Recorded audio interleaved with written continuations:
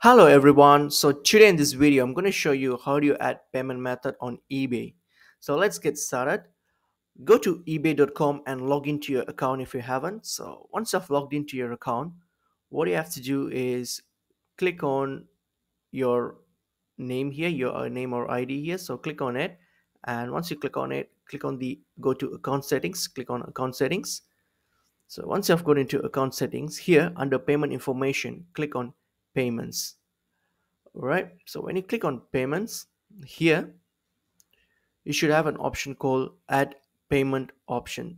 So click on that to add a payment option. So here you will have the credit or debit card details where you can provide your card details, and some people will have the option to add PayPal as well.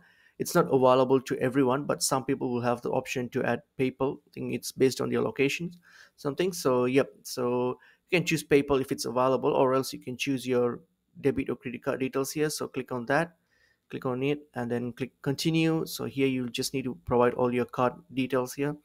All right, so you have to just provide your card details and click on continue, and it should save your card details for any further payments in the future. So that's how you add your payment method to eBay. So I hope this video is helpful to you guys. I'll see you guys in another video soon. Thank you.